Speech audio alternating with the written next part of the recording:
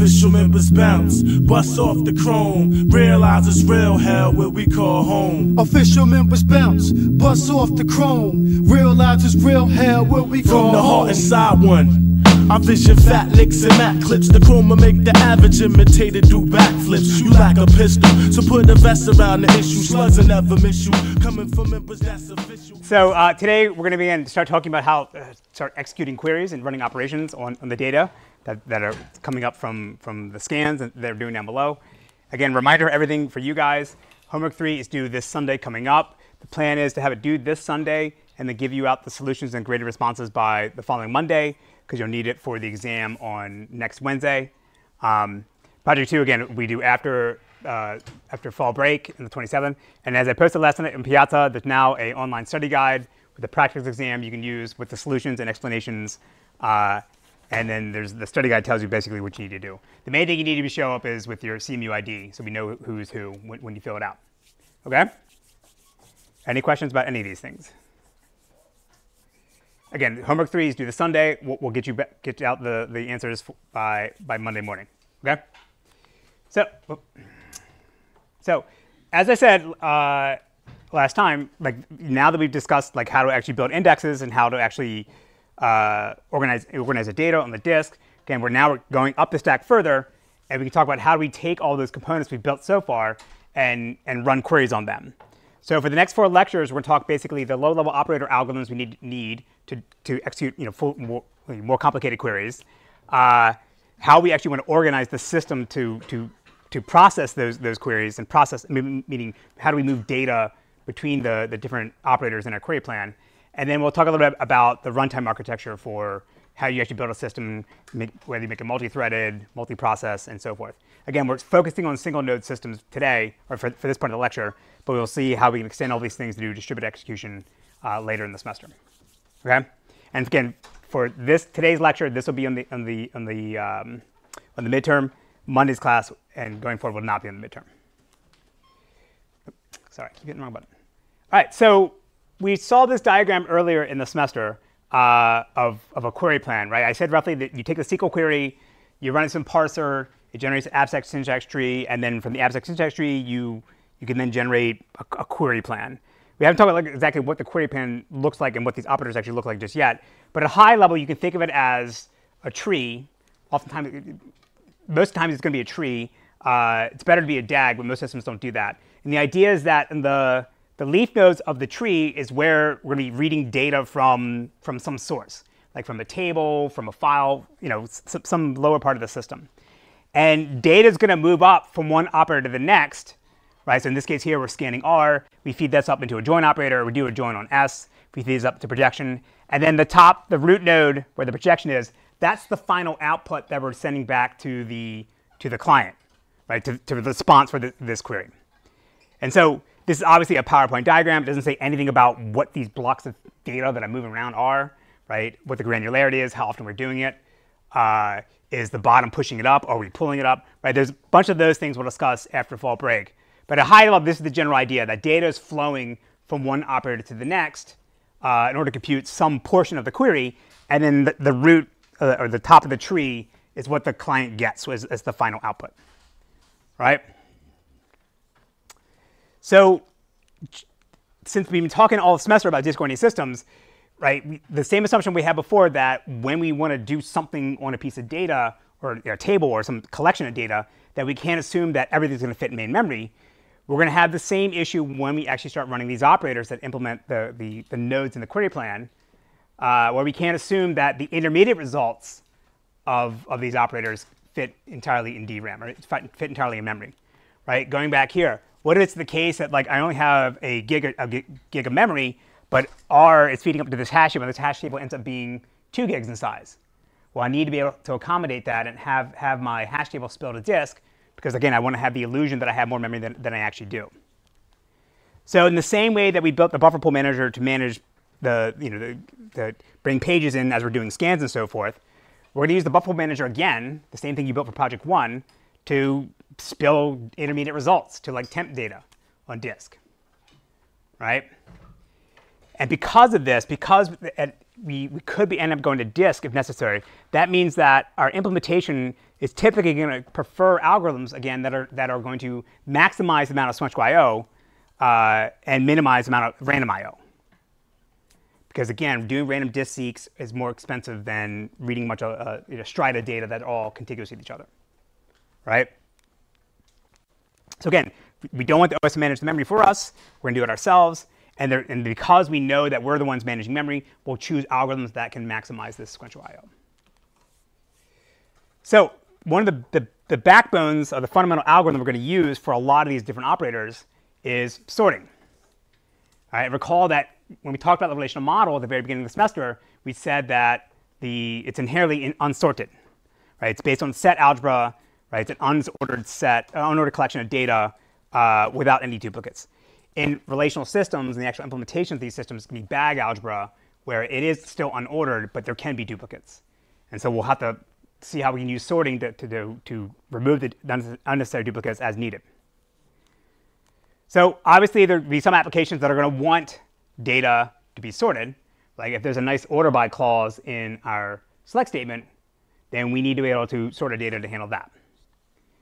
But at other times also too, even though that the query is not asking for our data to be explicitly sorted through an order by clause, some of these algorithms we're going to use, like for aggregations and joins we'll see next class, will actually be faster if we sort things ahead of time, then do whatever is the operation that we want to do.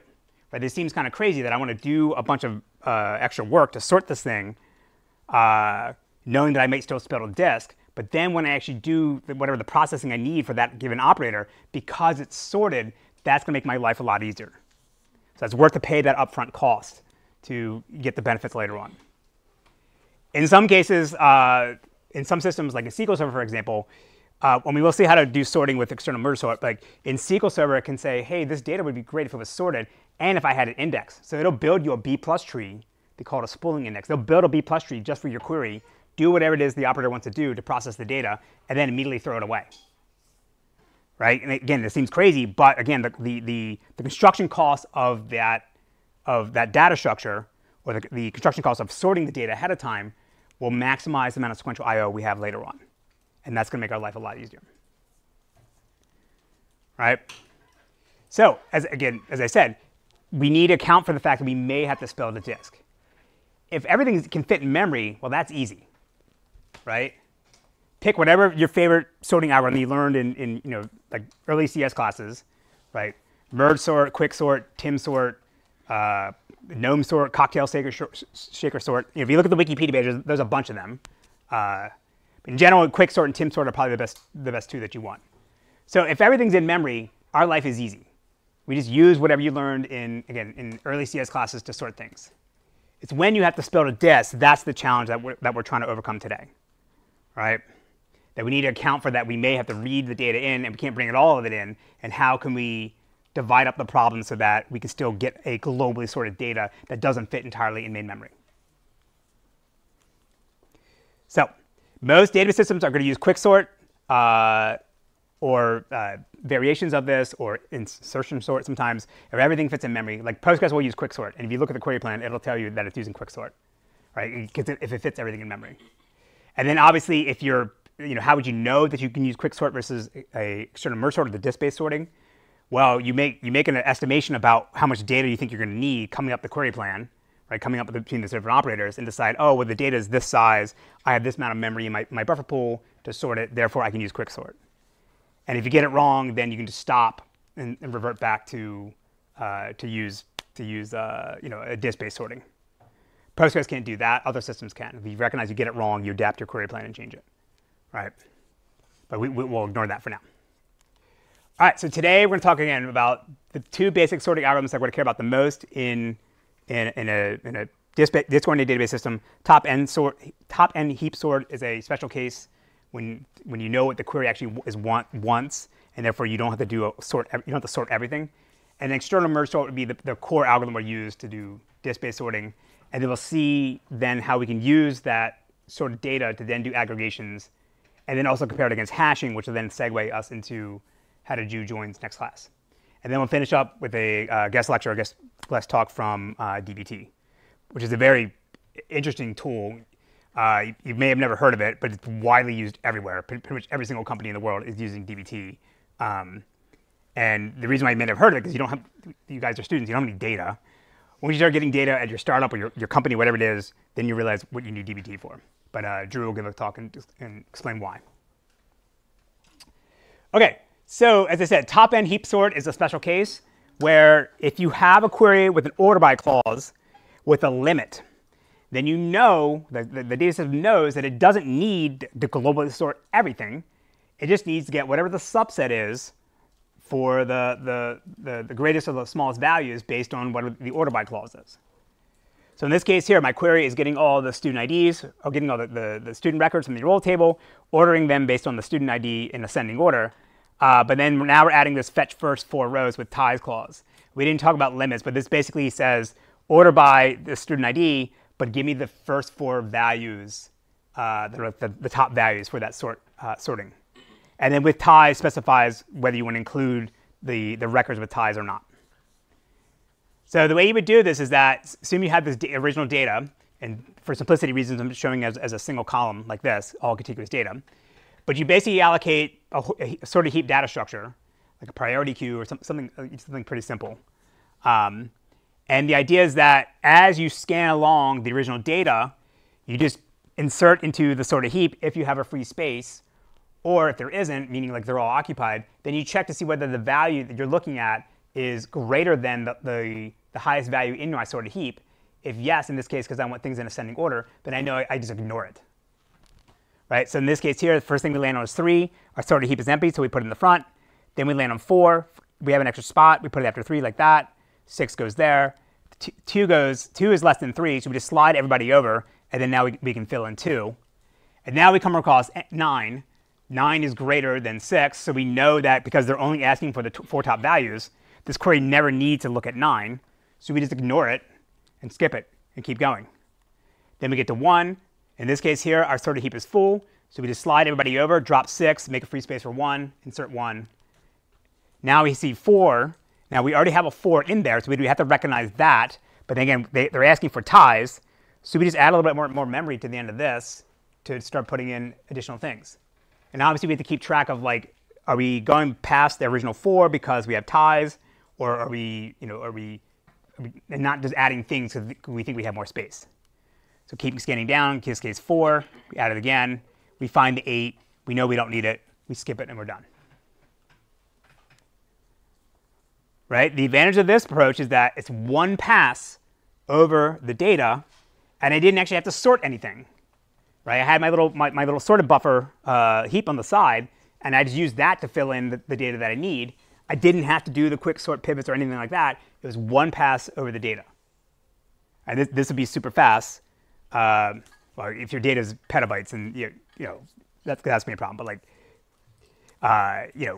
doing one pass over an algorithm over data is always going to be a huge win.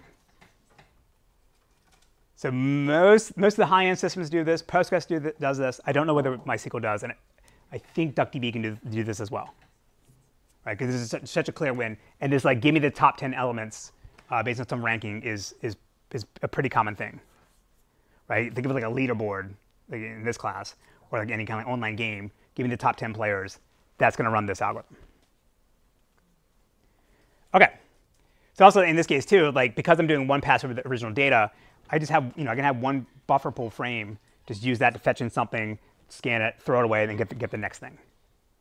I can do prefetching and other optimization tricks we talked about before, but like I really only need one buffer for the data I'm reading, and then another buffer or so for my heap. All right, so what if we have to do a more general sorting? And again, everything doesn't fit in disk. Then we're going to rely on what is called external merge sort. And again, most database systems are going to be able to support this, because otherwise, if you try to sort data and you can't spill to disk, you're going to run out of memory. Or if you start using quicksort, it's going to be really, really slow, because that's going to be a bunch of random I/O. So external merge sort is going to be a divide and conquer approach where we're going to split up the data that we need to sort into smaller units called runs. And the idea is that we're going to sort those runs in memory, and then write them out the disk to make room for the next things we need to sort. And then we're going to do this through multiple rounds or multiple passes until we end up with a globally sorted complete data set. So what's going to be confusing is that what I'm describing today is the external merge sort algorithm. We're also going to use this algorithm next class when we talk about the merge sort. So in your merge sort algorithm, for the sort phase, you can use external merge sort, which has its own separate sorting and merging phases. So for now, we can ignore that. But next class, I'll try to be very careful to say, like, what's the external merge sort versus what's the sort merge. All right, so again, the first pass, we're going to get sort chunks of data that fit into memory, and then write the sorted chunks back out to disk. And then in the second pass, we'll read those sorted runs back in, and then just merge them together and produce more larger runs, write those back out, and keep doing this until we've sorted everything. All right, so let's see what it's, oh, actually, before we get to that, let's first talk about what are we actually going to restore in these buffers or these pages as we're sorting. So you can sort of think of what we need to sort is a combination of key value pairs, right? The key is going to be whatever's in the order by clause, or whatever it is that we're being asked to sort.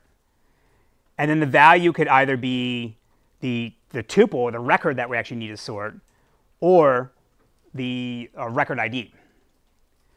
Right? So again, and the way to think about this is when you actually want to materialize the final result that you need to give back to the client or the application that executed the query. And so the way to think about this is the notion between early materialization and late materialization. In early materialization, the idea is that as I'm sorting the data, I have the full tuple that corresponds to the key that I'm actually sorting on, so that I don't have to go back up. As I go up the further query plan, I don't have to go back to the original data and get the rest of the tuple. In the case of late materialization, you just have a record ID, right? And what happens there is I can do all the sorting I need just based on the keys, because that's all the information I need. But then later on in the query plan, if I have to do anything else that needs the rest of the tuple, I have to go then fetch that from disk.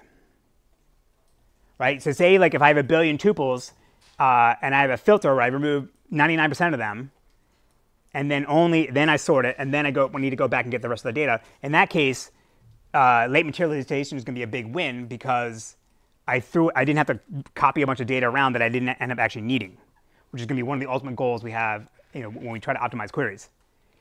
But in the case of if I didn't filter out all those 99% of the tuples, then after I do my sorting, or after I do my filter and then my sorting, then I got to go back and fetch all that data again, which might be much more sequential I/O. So I basically have to read the data twice. So that would suck. So there's not, and depending on the workload, depending on the data, depending on the query, one of these approaches might be better than another. If you're building a row store system, you typically do early materialization because you go back to the page and all the data you need is right there. In the column store system, some of them will actually try to do late materialization. But in some cases, you don't actually want to do this. We'll cover this more when we talk about query execution. I just be mindful that I'm going to show these algorithms in terms of just here's the key and we're done. But actually, it's the key plus the value, and that value could be actually quite large. Yes. So what happens if we sort by two keys? One is the primary, and the primary the same we sort by the secondary key. Do we use the early materialization but have two keys, or but just because? Do we use the early materialization because we can just look for primary, secondary key within that tuple, or do we use late materialization but keep two keys? Yeah, the question is so you're doing sorting based on the primary key.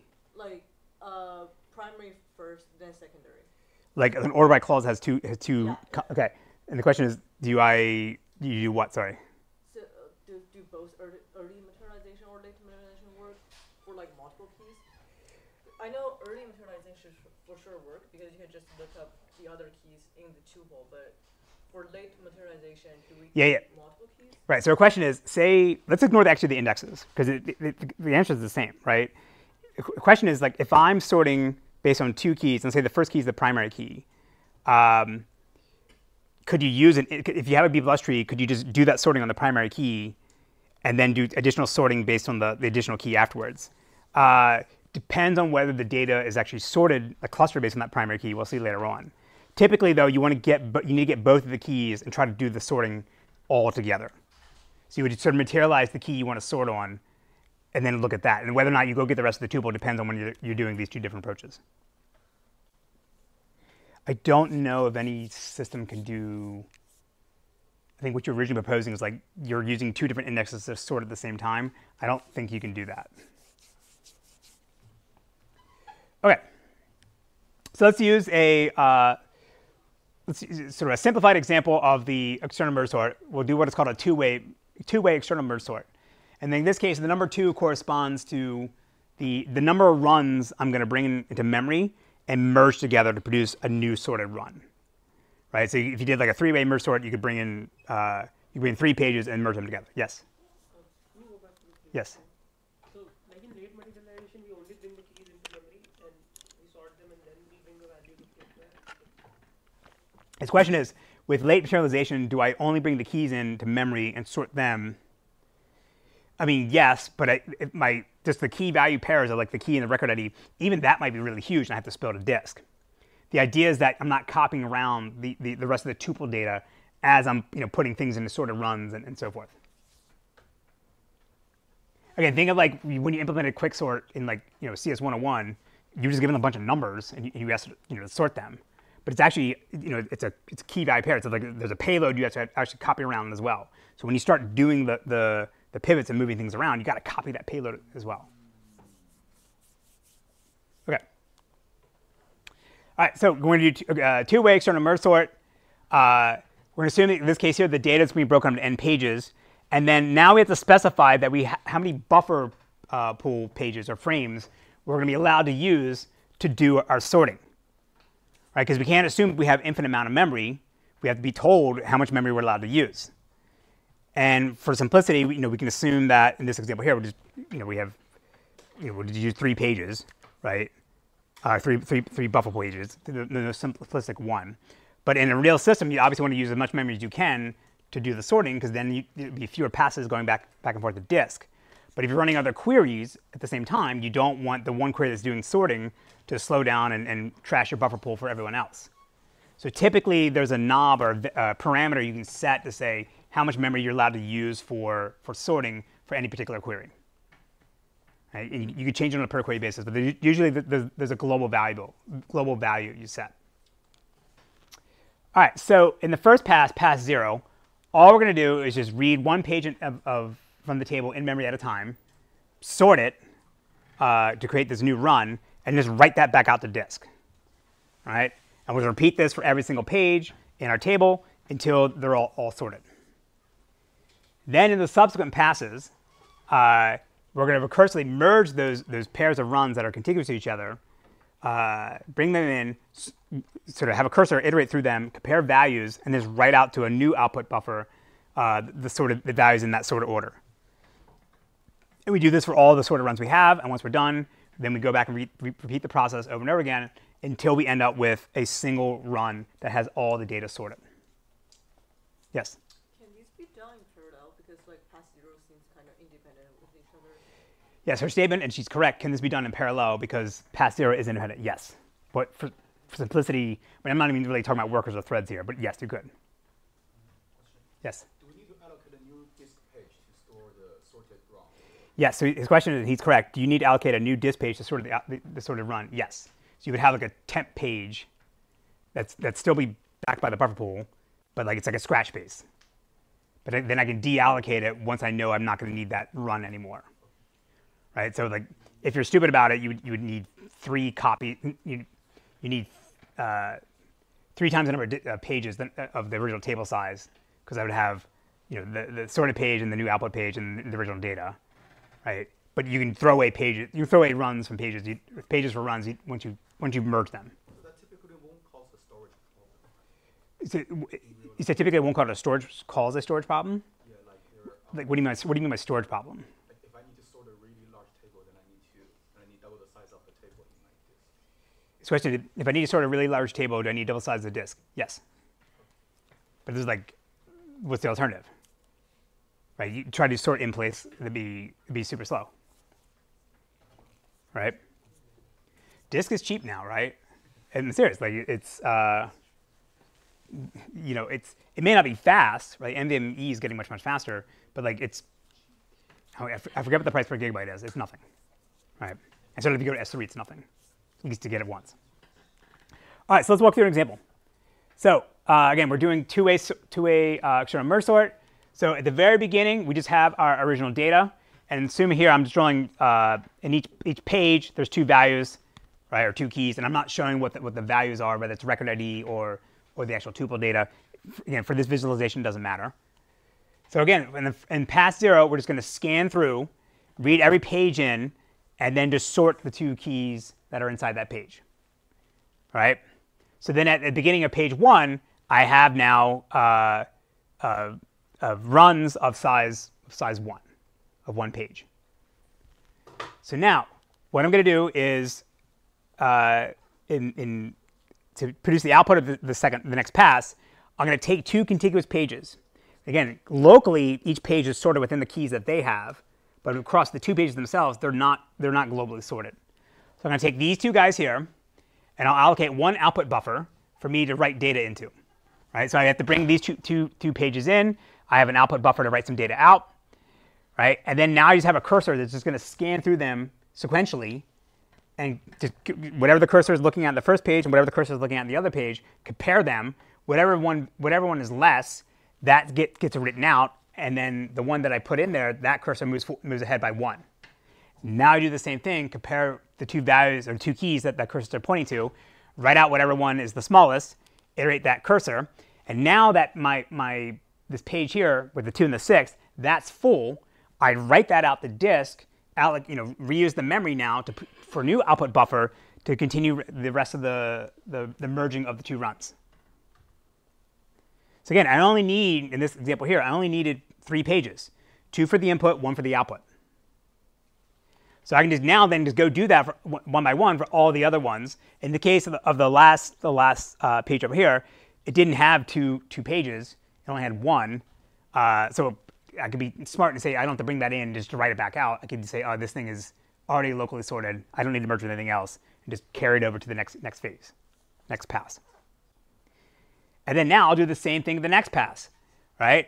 I'll bring in from the first set over here, I'll bring in the first page, 2, 3, and the second page, 4, 7, have my cursor scan through, look at them, compare values, and write them out to the new output pages. And then now within that run of size 4, the data is locally sorted. And I keep recursively doing this until I end up at the bottom with now a globally sorted data set. Yes? This question is, are these all in memory? No, so going back here. So at this point here, I only have, do I have a pointer? I have a pointer. And you can't see it. I have the page where it says 3, 4, where the arrow is pointing to, and I have the page where 2, 6 is, and where that's pointing to. And then I have this output page. Everything else is out on disk, right?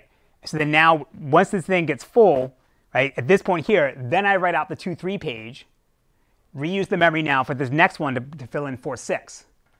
And then when that's done, I do that again incrementally for all the other run pairs until I produce run of size 2.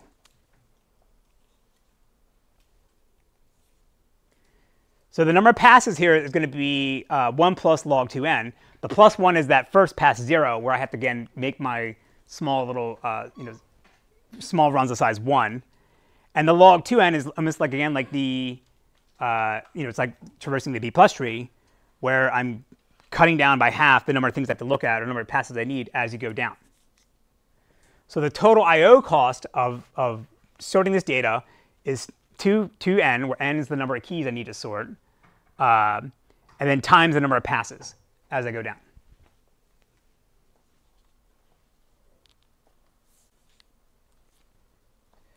So this obviously would suck to have, like, log 2n.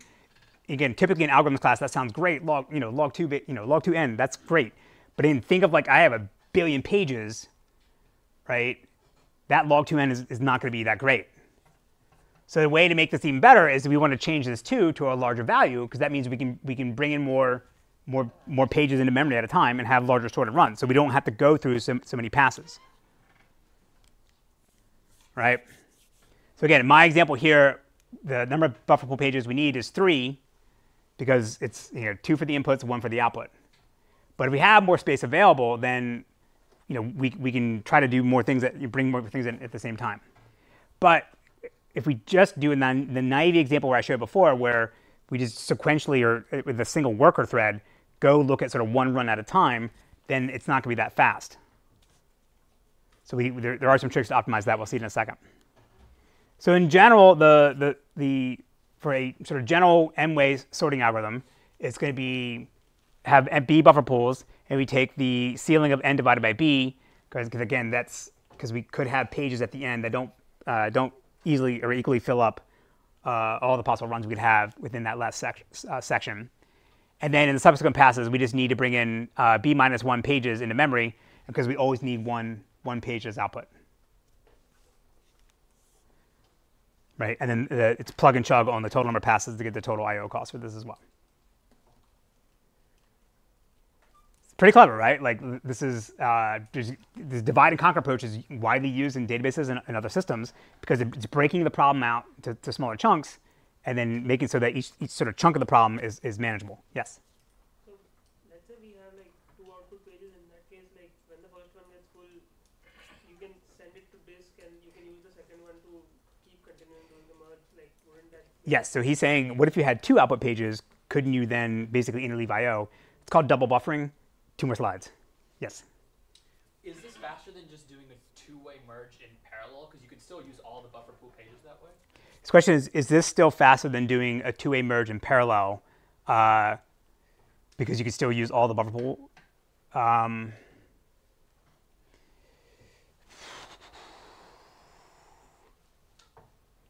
mean, so your question is like, should I still have could I have multiple threads doing 2-way at the same time?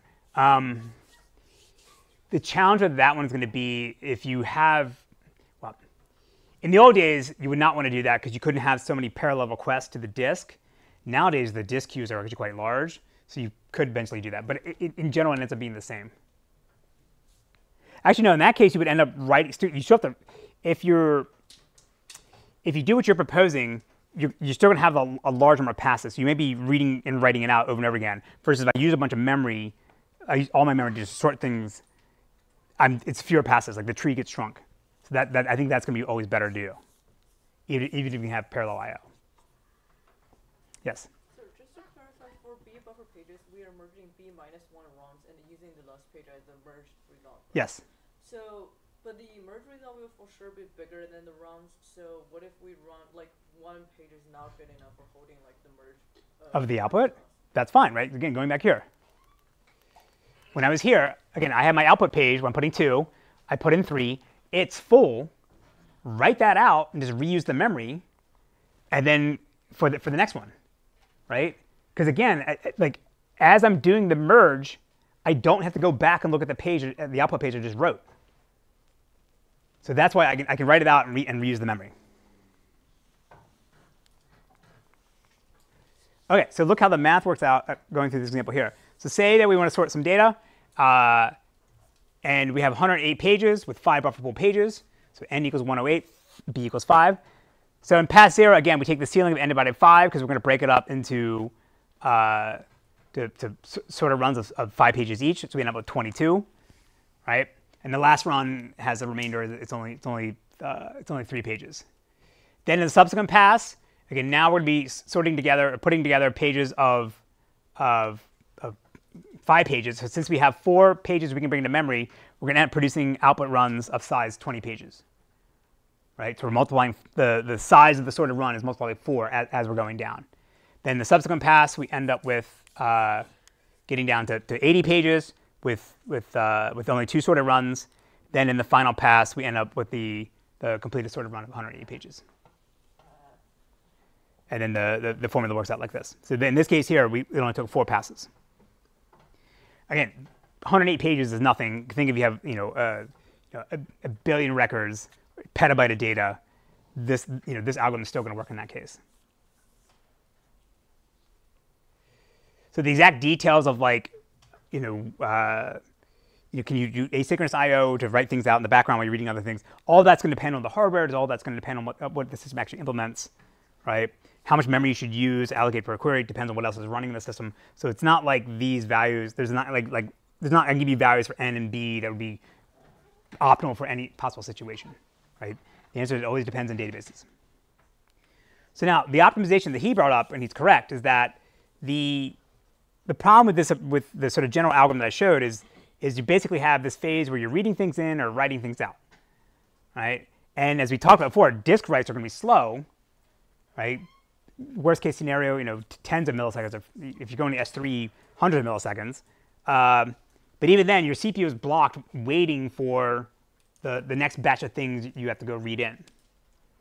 So a better approach is to basically divide your memory into half, where you have half the buffer is being used to sort some data you have in memory right now, and then the other half is being used to fetch the next things that I'm going to need. And then you're basically alternating back and forth of what sort of phase is writing things out, or which of the sets of buffers are writing data out, right?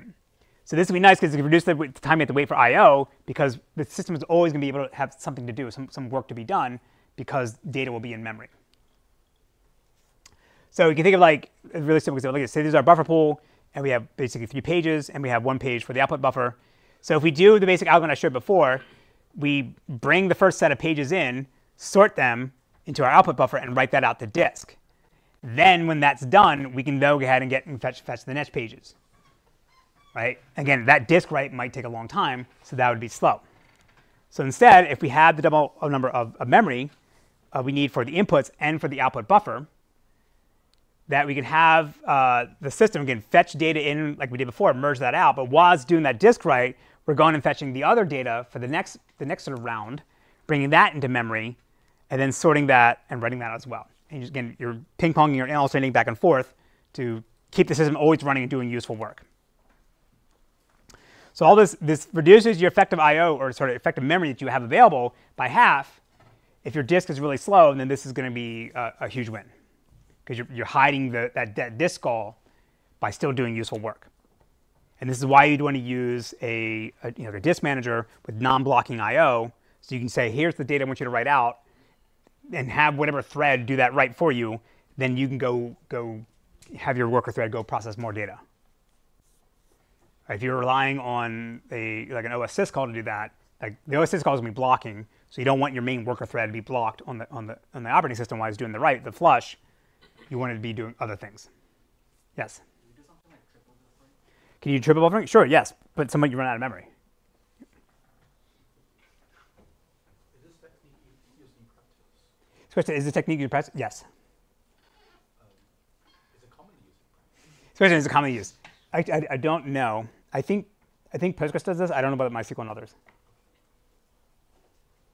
Again, if your disk is like super fast, then like it's less helpful.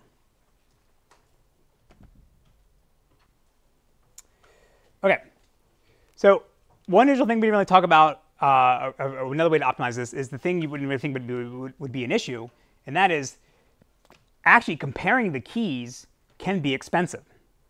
Again, just going back to like CS 101, when you first implement quicksort, you're taking two 32-bit numbers and just going, comparing less than and greater than.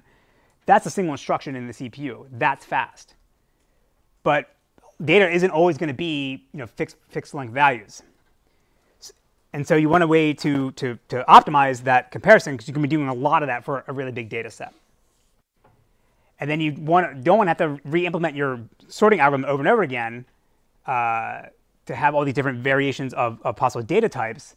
So instead, what often happens is that when you call your sort method or sort operator in your database system, you also pass a pointer to the comparison function. Now what happens then? When my system's running, I got to do a jump call to go to my comparison function to do the compare the less than greater than, to then return back 0, 1 as accordingly. That jump call is going to be expensive on modern CPUs if you're doing this again for a billion times. So there's two ways to make this go better, go faster. Is one through code specialization. We'll talk a little bit about this when we talk about query execution after the fall break. But the idea here is that instead of having this general purpose sorting algorithm where you have it pass the function pointer and then make the call to the function to say do the comparison, it's better off to inline or hard code that comparison operator based on the type. So then now it's just all inline when I do my comparison, and I'm not making that jump call. So if I know I'm going to be comparing two floating point numbers, I could have that floating point instructions directly inside my sorting algorithm. So there's a couple different ways you can cogen this. You can do this as at runtime, based on the data type, cogen the sorting algorithm with the inline function, right? Or you can do this at compile time. This is what Postgres does. It's a bit of a hack, but it works. They have a Perl script that takes their sorting algorithm implementation and just duplicates it and makes multiple versions of it, one for integers, one for floats, one for whatever. So now compiled in the system, they'll have the different flavors or variants, if you will, of the comparison function. Again, think of like templating in C++, but Postgres is written in C, so that's why they're duplicating the code. So then at runtime, I know what data type I have that I need to compare when I do my sort, and I make sure I call the sorting algorithm that has the hard-coded comparison for that data type. And now there's less indirection. There's not this jump to the comparison operator. Another trick we can do for really long varchars or strings is similar to what we saw when we talked about B+ trees, where instead of having to compare the entire string to see whether there's a match and maybe pass that data around, I instead could just lop off a prefix of the key, sort based on that, and then have that inline be really fast, where I maybe have to look at the first 3 characters of a really long string. And that's enough for me to figure out whether I want to go left or right as I'm sorting things. And then if the prefix, or so if the prefixes are equivalent, you still have the way to back out and call the actual full comparison operator or comparison function. I don't know what systems do this. This typically mostly appears in maybe some of the commercial systems, or so for OLAP stuff. Okay. So she brought up the question of like, okay, what if I have the primary key or secondary index? Can I use that to make sorting go faster? The answer is yes. If you have a index, an order preserving index like a B+ tree that's already on the keys that you want to sort in your order by clause, then it doesn't make sense to sort that again because it's already sorted for you. Some systems like Postgres can do this, but they have to have an exact match. Like if I have my order by clause is on columns A and B, I have to have an index on A and B in order to use it. In Oracle and the enterprise systems, if my order by clause is on A and I have an index on AB, I can still use that index because I know the A values are going to be sorted correctly or in the order that I want. But Postgres, again, as far as I know, has to have an exact match. So now, again, to get the data we need in sorted order, it's just a matter of jumping to some point in the tree, scanning along leaf nodes, and we get back the data I want. But depending on whether the data is clustered or unclustered, based on that index, this could be a good idea or a bad idea. Just as a reminder, when we talk about clustered indexes, the idea is that the pages where the tuple is actually being stored are in the same order as they exist in the leaf nodes of the index, right? So now again, if I want to go get all the sorted data, I just sequentially scan along the leaf nodes, get all the pointers to jump to the data I need, and again, I don't have to do any additional sorting. It's already sorted for me, right? That's easy to do. That's really fast. If it's unclustered, then it's the problem we talked about before, where I may end up doing a bunch of random I/O for fetching pages in out of order and having to go thrash and bring them into memory, throw them back out, and read them back again if I'm not careful about this. So for top-end queries where I only need to get the a certain number of values across the data set, then this is probably okay because the number of records I need should be a subset or much less than the total number of records that exist. So I can maybe just jump to one side of the tree, scan the first couple of first keys that I need, and go fetch those pages. Again, different systems will do different things. If it's index organized storage, where the leaf nodes actually store the data itself, then this isn't an issue. Again, assuming that the order by clause is based on the key that this thing is sorted on. Yes? It's good for top-end queries because I'm assuming like if n is small enough that it's just in a single page or something. Especially, it's good for top-end queries because if it's small enough, then it's small number of pages. Yeah, so like if I only need to get the top 10 things, so assuming that this is in, say, descending order, right? So that the highest value is going to be on this side. I jump to that side of the tree, traverse down, and then scan along leaf nodes and get the 10 things I want. and then go fetch those 10 pages. Versus like if we did the top end heap sort, I got to scan all the pages because I don't know where it's actually going to be stored. Right? Even though that's one pass and better than sort of merge sort, going to get the index and getting exactly the minimum number of pages I need is always going to be better. Yes? Is there a case that we actually want to use uncluster B plus tree? Because this seems like a bunch of random IOs to me. The question is there any case you would actually would uncluster B plus tree for sorting? No, like for anything. For anything? Compared to cluster B plus tree. So the question is, when would you ever want to use an unclustered B plus tree? Most systems use unclustered B plus trees, right? For index organized storage, like MySQL and I think SQL Server can do this, or SQLite, like the leaf nodes are the data itself, right? So this is not an issue. In other systems like SQL Server, you can say, I want this, or an Oracle too, I want this thing to be sorted based on the index. In Postgres, you can call the cluster command, and it'll sort all your data, but it's not guaranteed to be synchronized. So it'll do external merge sort to sort all the data, basically rewrite the tables, and then over time, if you update things, it could get out of order. But the idea is that first pass kind of keeps things, get things sorted at least initially. And we haven't really talked about this. If there are tricks you can do, if you know the data is semi-sorted, then there's some tricks you can do. Say, okay, I know that it's sorted enough, and therefore I may have to look at less data than I actually need to. But most of the indexes, when you call create index, will not be a clustered index. Is it because the B plus tree is only used temporarily? The question is it because the B plus tree is only used temporarily? Yeah. If I call create index, it's not temporary. Is it because like we have different indexes which have different orders so that we cannot sort them? Okay, maybe you're asking why isn't everybody doing a clustered index, and why isn't everybody using index organized storage? Right? I mean, it's a design choice of when you built the system, whether you want to do that or not, based on what you think the workload should be. Right? So Postgres was invented in 1984. I don't know whether index organized. I don't know whether the idea of storing data in the leaf nodes was even a thing back then. MySQL, first order MySQL didn't do that. It's only InnoDB did that. That came around like 99. SQLite is 2001. So it's a semi-newer technique. But to your point, if you have a bunch of, like, the idea is that you have the heap pages where the tuples are, that's unsorted, and then I can build whatever indexes I want, right? And that might change over time. I might say, okay, most of my queries need to be data sorted in this way, so I'll build an index for that. And then over time, it maybe becomes another column becomes more important, and you want to build an index on that. Again, that's the great thing with relational model and SQL is that you can make that change without having to maybe throw everything away.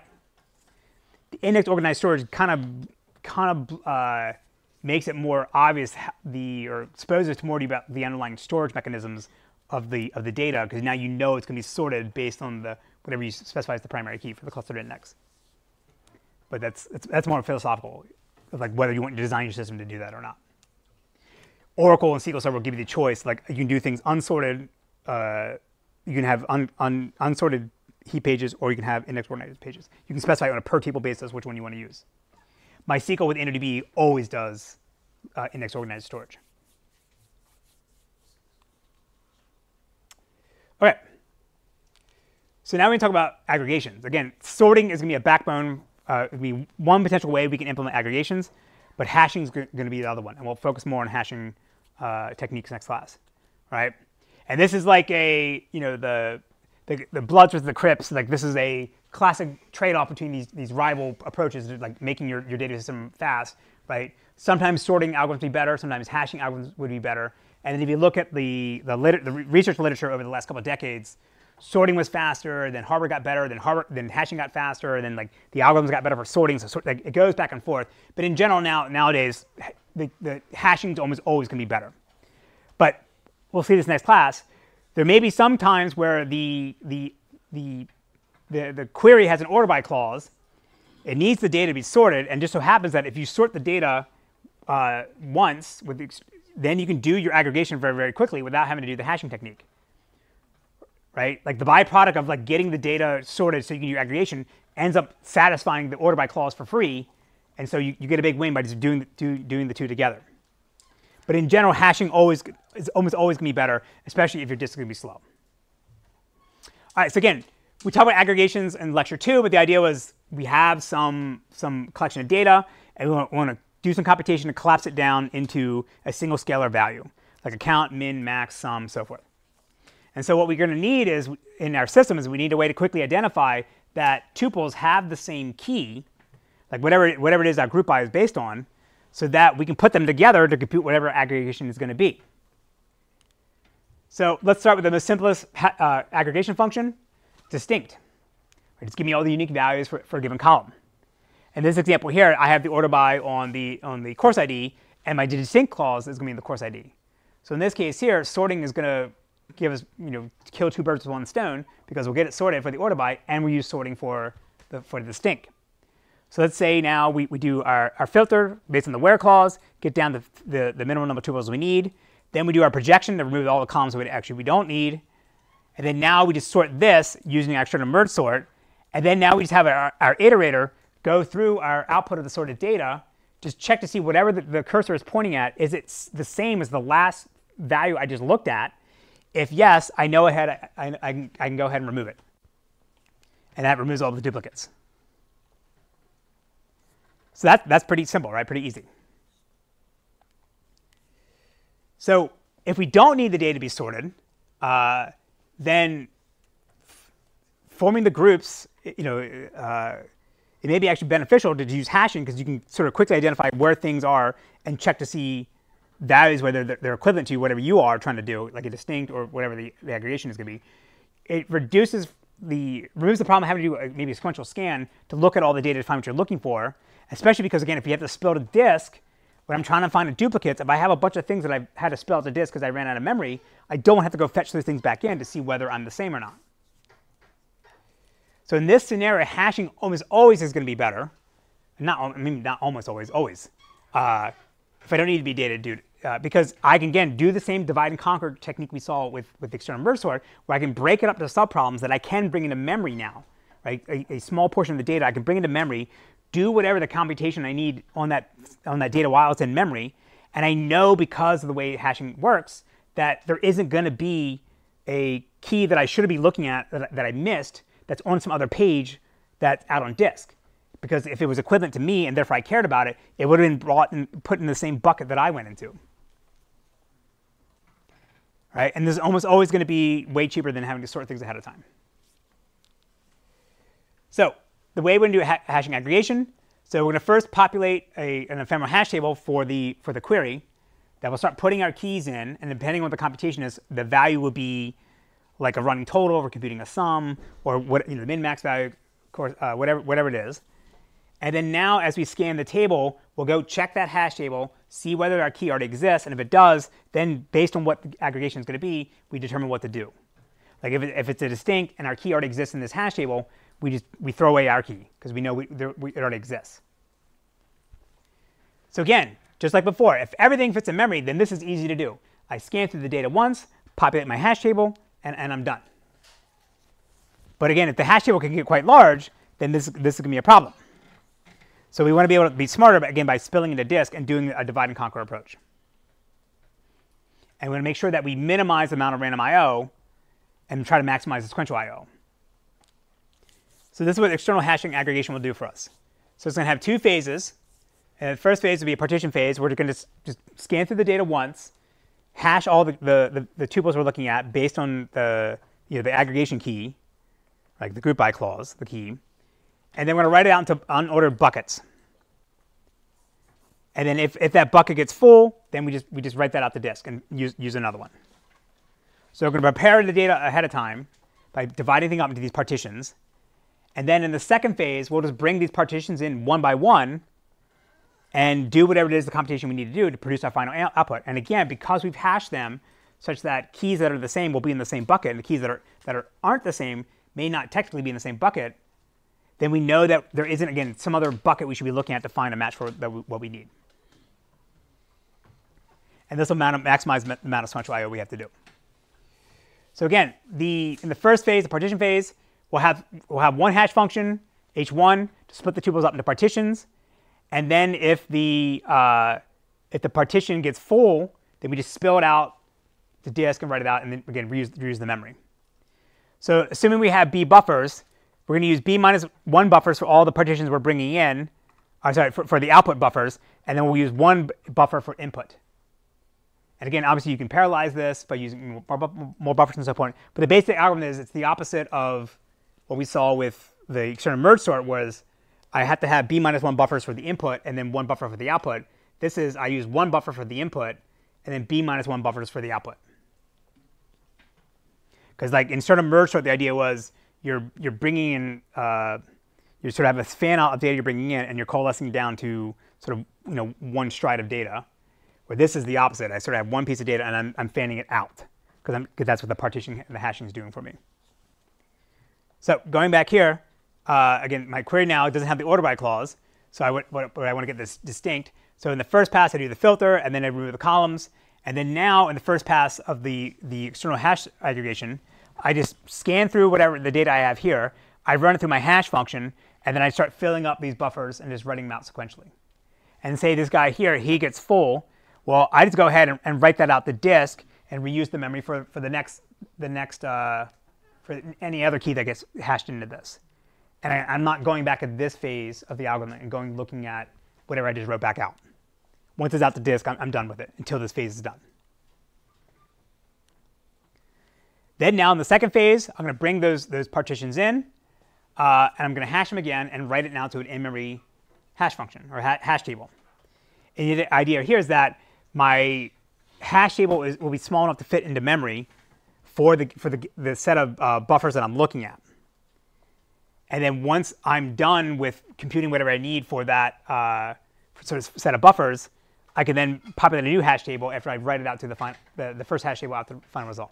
So again, it's a divide and conquer approach where I'm bringing in the data in smaller chunks. And again, I don't have to go look at other data that's not in the chunks I'm looking at. And so therefore, I can compute whatever answer I need just on that data. So meaning once I fill out my hash table and I populate it, I know I don't need it again to ever update anything else, because I'm not going to see any inner keys that are hashed into the same, have the same keys in the first hash table. So in the first phase here, again, it's going to bring in all the buckets we have for the first chunks, right, and the B minus 1 partitions.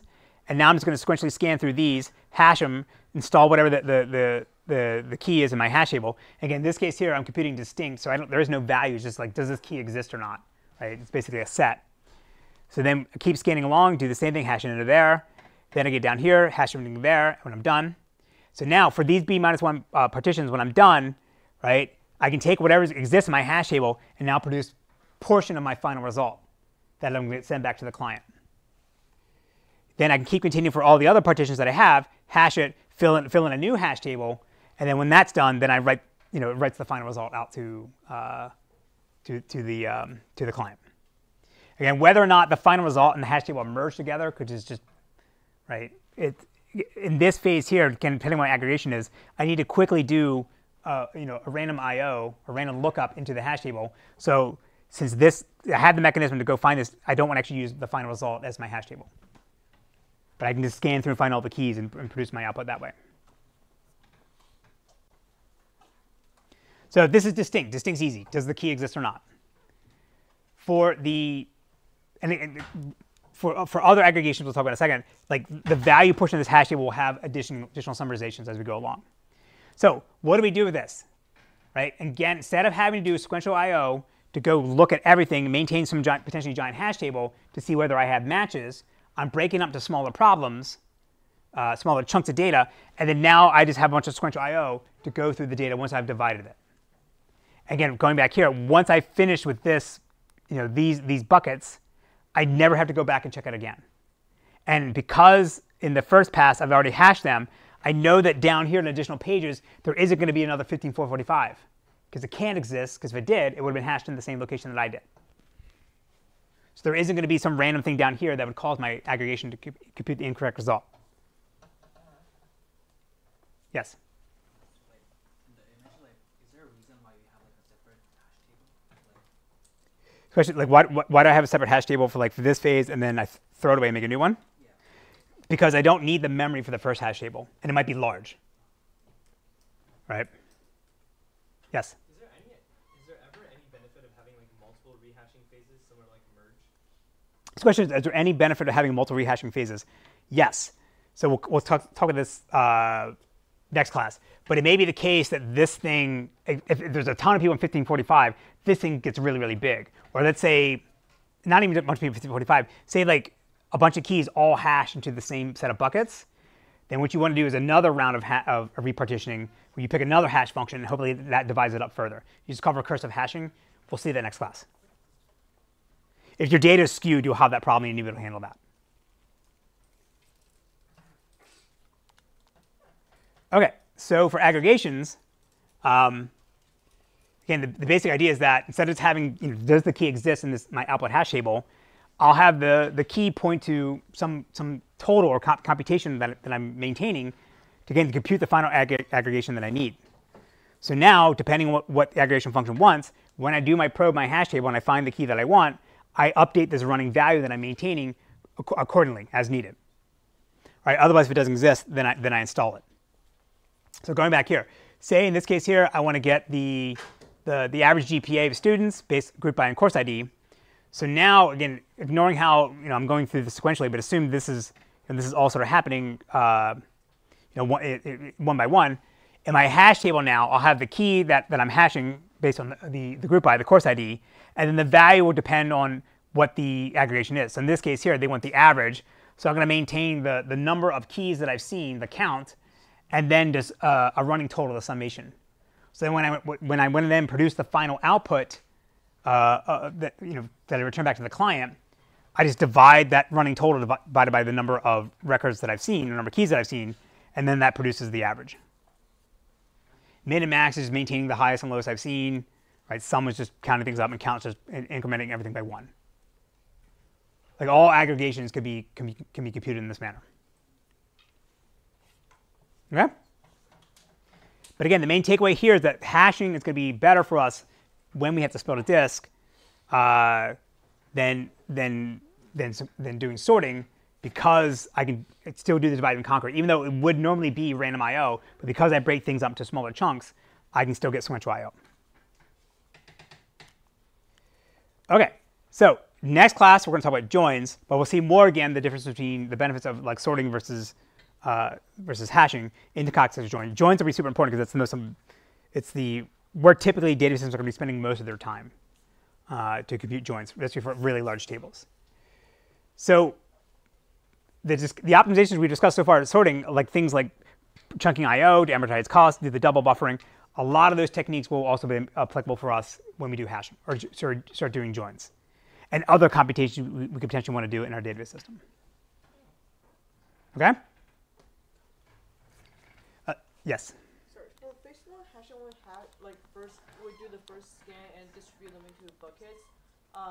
Does it have to be one distinct key per bucket? So the question is, in phase 1 of the partitioning phase, when I'm doing the initial pass with the first hash function and writing the data out here, does the keys have to be distinct? No. Because again, you can have collisions based on your hash function. That's fine. Let's go ahead. So for the second round, we can't have hash collisions, right? The correct statement is, and then for the second round, can I still have hash collisions? Yes, right? It's the same. This is just a linear probe hash table that we talked about before. Pick whatever your favorite hash table you want, cuckoo hashing, whatever, right? You're still going to have collisions, potentially, and then the hashing scheme then tells you how to handle the collisions, right? So in my example here, yes, I'm showing you that like this thing maps exactly where it was, but like it could have hashed into this, and I know that this thing's occupied, and I scan down and find the first free slot to put my data in. Again, just think of like the things we talked about in the previous lectures are the building blocks we use to do more complicated things. So we already know how to handle conflicts in our hash table. It's the same mechanism here. It's not special. Any other questions? Yes? Is the final result like somewhere stored in D1? You bring it in and then... Her question is, where's this final result actually being stored? And as I said, like the reason why this thing can't be this, because this is some giant hash table, right? And I don't want to send back the hash table to the client because they're not going to know how to deal with that. So where's this thing actually being stored? So you would have to allocate some output buffers technically intermediate results. So like think of like in the query plan, every operator would have a little output buffer where it would start filling stuff in. And then depending on the implementation of the system, you could start sending back results to queries, to the query, or to the app, like as soon as you get something in here, because you know there isn't anything you have to do after that. But most of the times it's like a blocking call. Like so once you have the entire output buffer filled in, then you return all of it. Which means, of course, again, you could run out of memory when you start filling in your output buffer. If you do like if you do something stupid like select star from table with 1 billion records, with just getting everything back, then yeah, it's going to start going slow because it has to start paging as you start writing out the buffers over the wire protocol. And that's like, most systems will have like a built-in export functions so you don't do that. So you can kind of stream things out. Excited to talk about DBT too. All right. This is Drew. He's the co-founder of DBT. As I said, you don't know you need DBT, but you will. Okay? And that's not me pitching. Great intro. Yeah. Thanks, Andy, and hi, everyone. So yeah, my name's Drew from DBT Labs. I have an iPad and an Apple Pencil, and I'm inclined to use it. So this is going to be hopefully a fun and quick presentation about DBT. My contact info is here. Would love to hear from you if you're ever interested in chatting. I live in Philadelphia. And I love mentioning this. I did not get into CMU. I did apply, did not get in. Cool. So I want to kind of talk through a story here. And part one of this story is, the promise of analytics and business intelligence. And so the way the story always gets told, if you talk to, honestly, a lot of vendors, is you have tons and tons of data sources that represent data about your business. So it's your application logs and your, payment providers and your customer success tools, like people opening tickets, things like that. And so the promise is you can extract and load all of your data from those sources and load them into your cloud data warehouse, your single source of truth. And that will unlock BI and analytics for the entire organization and make everyone super efficient and productive. And it's going to go great. And so this is the promise that we often tell people about analytics. The reality is that you get something that looks more like this. So these data sources represent thousands and thousands of tables. Some of them are up to date, some of them are not, like some of them are deprecated.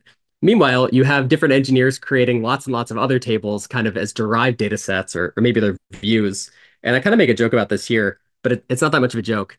You're going to find a table at some point in your career called something like prod.vw_xrf30d v2__John. And it's mission critical for the business, and nobody knows who John is because he stopped working here like 10 years ago. It's powering these mission critical dashboards and reports and operational tasks that are, critical to the functioning of the business. And yet you have no idea how it works. You're afraid to touch anything because you might break it. And all the people who knew, what any of this stuff does left a long time ago. And so the actual computer science term for this is, I think, an F ton of tables is how we refer to that.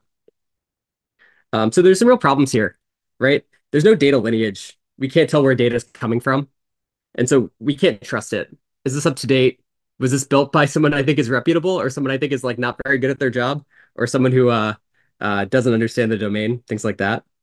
There's no data documentation, right? It's just tables in a data warehouse in a database. So you can't reuse any of this stuff. It's hard to build on top of it. You don't know if it's going to change out from under you or be there next week. There's no deployment process for any of this stuff. It just exists in the database. People just create tables and views ad hoc. And so as a result, everyone just develops in prod. And that means that you're going to break stuff in prod, and then you're going to have a hard time undoing it. So really not much in the way of like mature software development workflows happening here. And of course, there's no quality assurance when you're editing stuff in prod, except, crossing your fingers. That's part of it. So the result there is you break people's dashboards. The CEO hates when that happens, right? And finally, kind of the root of all this is you get this really fragmented business logic. So if I come back to this image, the logic that defines, information derived from your data is spread out across hundreds or thousands of tables. You can't actually understand the reality of how we calculate a daily active user or weekly active user because it's spread so far and so wide and, it's far from centralized anywhere. So all in, there's a lot of problems here, and they have really meaningful negative impacts for the business, or let me say the organization in general. But fortunately, there's a lot of good and well understood solutions here. So the first one is, we think that you should version control your data transformations. So if you're building derived tables, from your source tables loaded by loaded in your data warehouse. If you version control those transformations, then it becomes really easy to, view and change business logic down the line as your organization or business evolves. If you can visualize data lineage, then you can understand how data flows and figure out if you can trust a table. So maybe if I'm looking at a customer satisfaction score metric, I can understand if that's coming out of Zendesk, our customer success tool, or a Google sheet that we sent out to 47 customers last year. Where's this thing coming from? Okay. We always recommend using a CI/CD process. So this is continuous integration and continuous deployment. If you're not familiar, the big idea is that when you effectively open a pull request in GitHub or GitLab, something like that, you can test all of your changes and make sure that everything's passing. And then when you merge those changes, they'll be automatically deployed out to production, right? So having automated deployments is a key tenet of a mature software development workflow. We think that data people should work the same way. And one of the big punchlines here is you get to develop in dev, not in prod, which is where you should be developing. Automated tests are a huge deal. This helps you find out if your data is broken before your CEO finds out. It's okay to break things as long as you fix them before people find out, or if you communicate well, while it's broken. But definitely you don't want to find out that you have a problem because, the CEO saw it first. That's a bad way to find out. Okay, and last, and it's very important to document your data sets, right? You're doing all this work to create derived tables that represent some sort of transformation of data, some sort of business logic rule that you think is important. You should document that so that other people can build on top of your work. And so you can sort of collaborate instead of all, stepping on each other's toes and rebuilding things that have already been built. So I just want to show you some screenshots of how this works in DBT. This is our kind of approach to lineage here, which is pretty cool. So we can see these, I don't know if it's going to come through on Zoom so well, but these are like source tables. So these are loaded for us by a tool called Fivetran that extracts and loads data from, in this case, Stripe, our payments provider. So this is data landing in our data warehouse, which is Snowflake. And then all these blue nodes here in this lineage graph are transformations that are kind of stacked on top of each other. So we only need to solve some of these problems like one time, and then we can build on top of those derived data sets. And then you can see lots and lots of interesting information here, like where the table lives in the database, for example. And this is a table called, dim Stripe customers. So I talked about version controlling your code. This is DBT's approach to doing that. And basically what it looks like is you create, .SQL files in a GitHub repository. And these SQL files are mostly SQL select statements. So this here that's a common table expression if you're familiar. But basically, it's just a SQL select statement. And the only big difference between DBT code and pure SQL is that we have this templating language called Jinja that allows you to refer to another table, or in this case, another source. So this reference to a source table called github.stargazers is how we automatically infer the kind of lineage that you see here. So you don't actually have to go and define lineage yourself. You just reference another table. Cool. I just want to show you a couple more things. We talked about automated testing. This is pretty cool. This is that same table we were looking at earlier, I think, dim Stripe subscriptions. Dim is short for a dimensional table. And the big idea here is that we can run these tests, like in this case, not null. I'm sure this is really small on your screen. I'm going to try to help you, and I'm sorry if you can't see it. So not null, Stripe subscription ID. So a database like Snowflake doesn't actually enforce, uniqueness and not nullness constraints. Most like data warehouses, columnar data warehouses don't actually enforce constraints, but they will use them to optimize queries. But it doesn't stop you from putting null values into a column or duplicating values in what you say is a primary key column. So that's kind of scary. But with something like DBT, you can actually just assert, I expect my subscription ID column to be unique and not null. And then DBT will check for you. And in this case, the test pass, which is great. And so if ever you change your transformation logic in a way that violates this constraint, or if you get new data from the upstream source, in this case, Stripe, with duplicated or null subscription IDs, we'll alert you. You'll get an error message. And again, you'll find out about it before your CEO does when their dashboard doesn't load. Okay, and the last thing I talked about is the importance of developing in development instead of production. And so this is an example of, we call this the DBT Cloud IDE. So this is in our SaaS product, DBT Cloud. It's that same model we were looking at. I'm sorry, I'm saying model. It's that same SQL code that we were looking at earlier, except here it's in a kind of integrated development environment. So this makes it easy to build this derived data set, run your tests, check out sort of the preview results of the query, and manage all the files in your code base, commit them with Git and GitHub. And our goal is for it to be like a one-stop shop for developing your DBT project. So in sum, our goal is bringing software engineering best practices to data teams. I know that everyone in this room is a computer science person, and so that might feel obvious to you, but I'll tell you that is usually not the case out in the real world. You get a lot of people doing a lot of random stuff in the database, and then wondering why it's all not working. Okay, awesome. Give me a applause. All right, any questions for Drew? Yes. Will the test be expensive in the automated testing? His question is, will the test be expensive for like the that you showed? Would that be expensive to run? Depends on to run. Like Yeah. you're running on lots of data. You're running lots of data. Would it be expensive? I mean, Drew, you want to answer that? Yeah, totally. It can be. I think a lot of the power of DBT is that we run the queries that you tell us to run. That also means that if you do something inefficient, it can be expensive. And I heard you say if you try to select star from a billion row table, it can overflow your output buffer or something like that. Like same rules apply. So we have tons and tons of cost optimization stuff, like only checking the last 7 days of data for uniqueness, not nullness, because you don't need to check very old data. Just say if you've already checked it. So lots of faculties like that in DBT Cloud. So I'll say, Drew can't say this, but I'll say it. They're not hosting the data. So yes, it could be expensive. They're not paying for it, right? No, if you're the customer, it's your Snowflake database, you control it. You're telling DBT, make sure this data looks good. And like, yeah, it's expensive, but like, there's a lot of cases where, fat finger mistakes or mistakes in data have cost people millions and billions of dollars. So yeah, it's worth paying for. Any last question? The worst table name I ever saw was it was called Table 1, and because they had Table 1, 2, 3, 4, and then there was Table 1 Real and Table 1 Old, and the production one was Table 1 Old. That was the worst. Okay, let's give Drew another round of applause. I need something refreshing when I get finished manifesting. Too cold, a whole bowl like Smith & Wesson. One quart and my thoughts hip-hop related. Write a rhyme and my pen's intoxicated. Lyrics are quicker with a sip of more liquor. Since I'm a city slicker, brain waves are quicker. Rhymes I create, rotate at a rate too quick to duplicate. Feel a breeze as I skate. Mics at Fahrenheit when I hold it real tight.